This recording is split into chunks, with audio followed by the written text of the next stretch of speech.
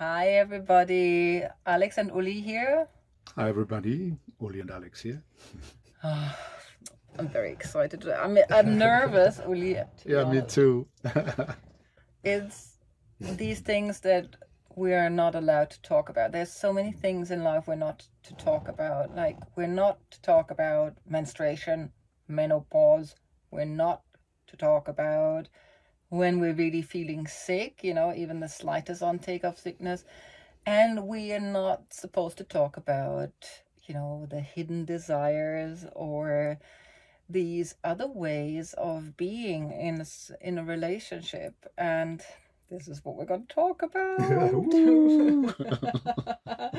We're going to talk about what could come up when we talked about in another show about what it's like when you lose the intimacy with your partner, and then Uli confessed, and I am certainly that kind of person. I used to be that kind of person and look outside of the relationship, and that wasn't just always looking, that went also onto a slippery slope a lot of times for me, and it didn't make me feel good, and brought, like you said in that show, it brought me to that point of like, this relationship is not working anymore. And so in a more open and matured way, we have arrived not at a point where we want to leave each other, or where we were, noticing something is askew with our intimacy. So maybe you want to talk about this a little bit, because it's also one of your desires to talk about it.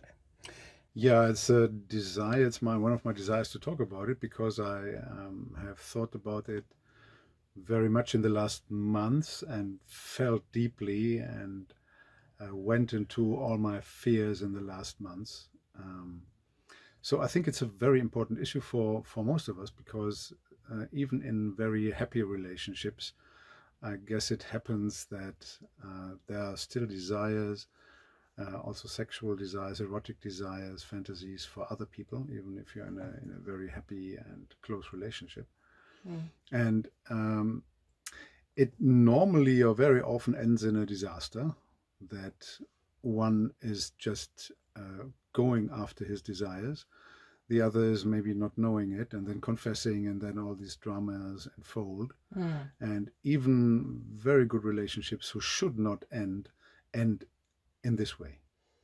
Yeah, and then there is, of course, that idea that you become numb, and you live just a day-to-day life with chores and niceness, niceties, that word doesn't exist, just being nice to each other. And on the other end of the stick, there is this idea of an open relationship, which is pretty scary for some of us. Others are very clear about it. And then we've been asking ourselves, is this something that it would be a development between the two of us to have an open relationship, and to look into how to be with other people that we have a desire to be with in intimate, what happens.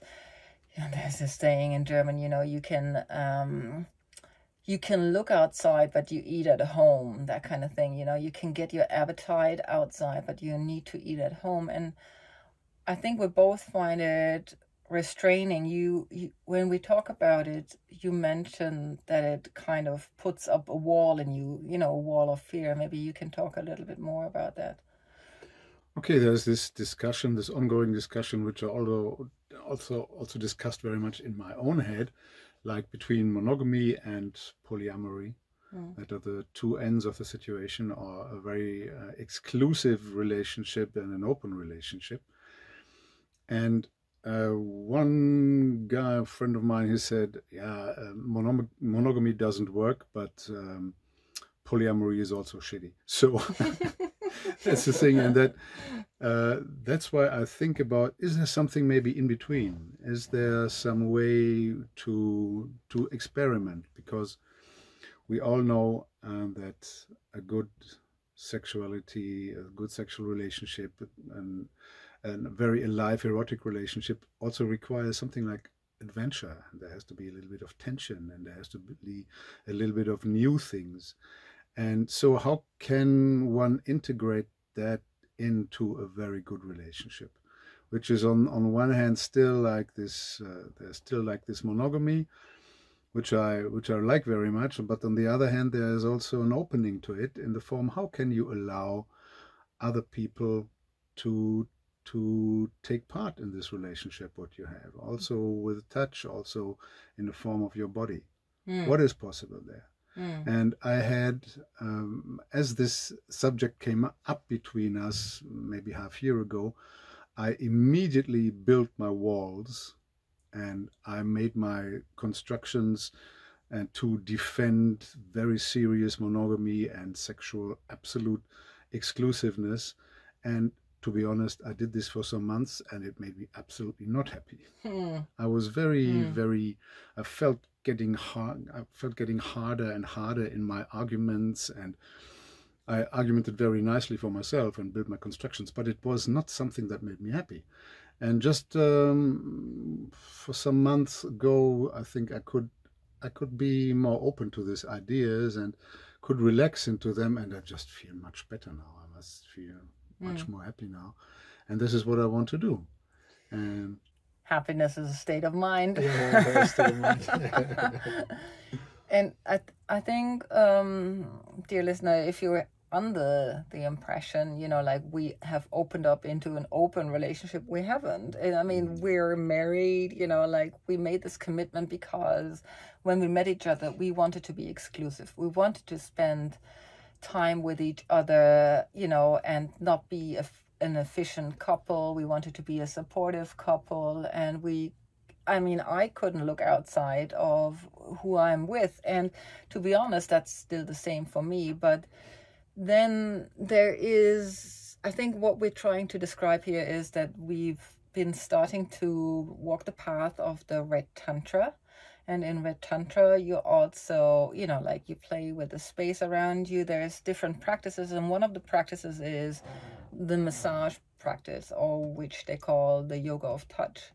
And the yoga of touch is an in-between thing, at least for me, who I experienced it, an in-between thing where you are actually feeling this ecstatic and elated state of being without thoughts through somebody kind of treating you as a loving human being. And it's not about me having breasts or, like to have a yoni and all this, but it's about like being seen as a whole and noticing my body, like as an expression of the divine.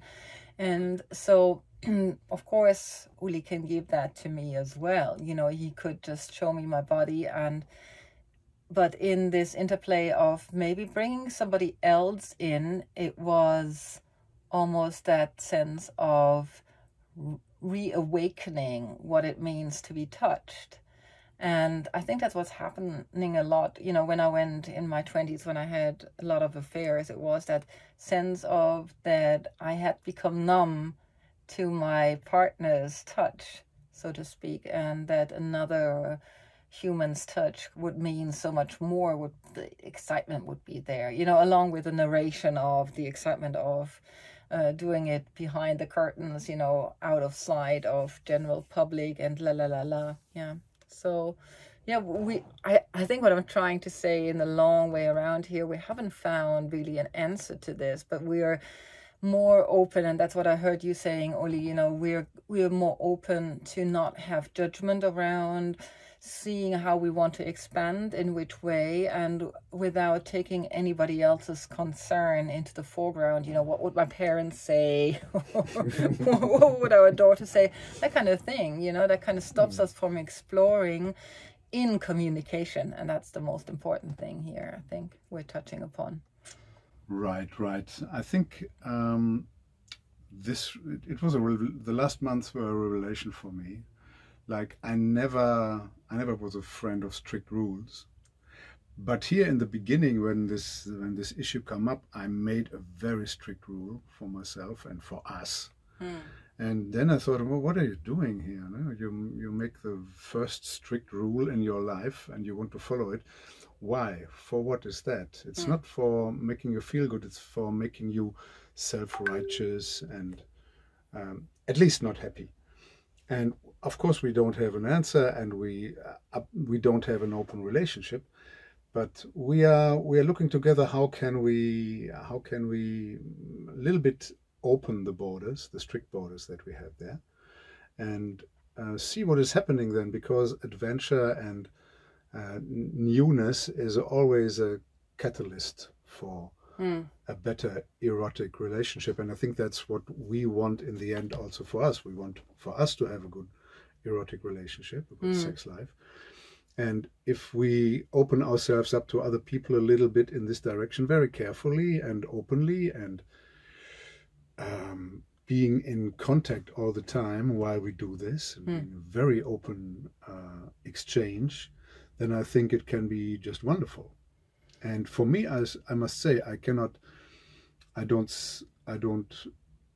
see myself half year ago, and when I see myself now, it's wow, I've changed so much, and it's making me just much more open and happy. Then this is not possible. This is possible. Yeah. We will see. I have no idea. Yeah, and I think there is different types of personalities, and then there's people who like to be safe. That's why they're married, and that's where they kind of purchase their safety, in life, and safe support.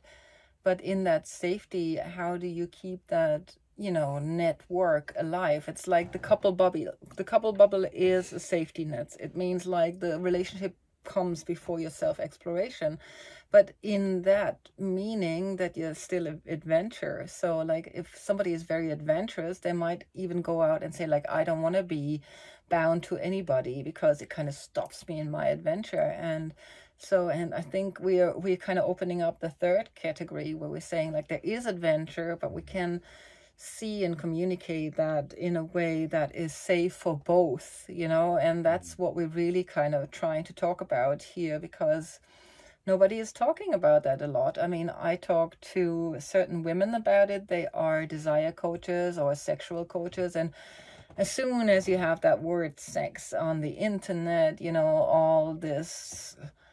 all these things come wafted along, with like, oh yeah, you want to fuck, so sorry, and all that, and it's so reduced. We reduce ourselves out of to these outcomes of like, okay, if I betray my partner, this has to end, or if I betray, then you have to forgive. But we never look into what is that, why did it come as far as to the betrayal? What was the in-between step? And that's where we're trying to catch each other in this relationship of support. Yeah. Well, I hope we could be of assistance. We're making public quite a bit of our own journey.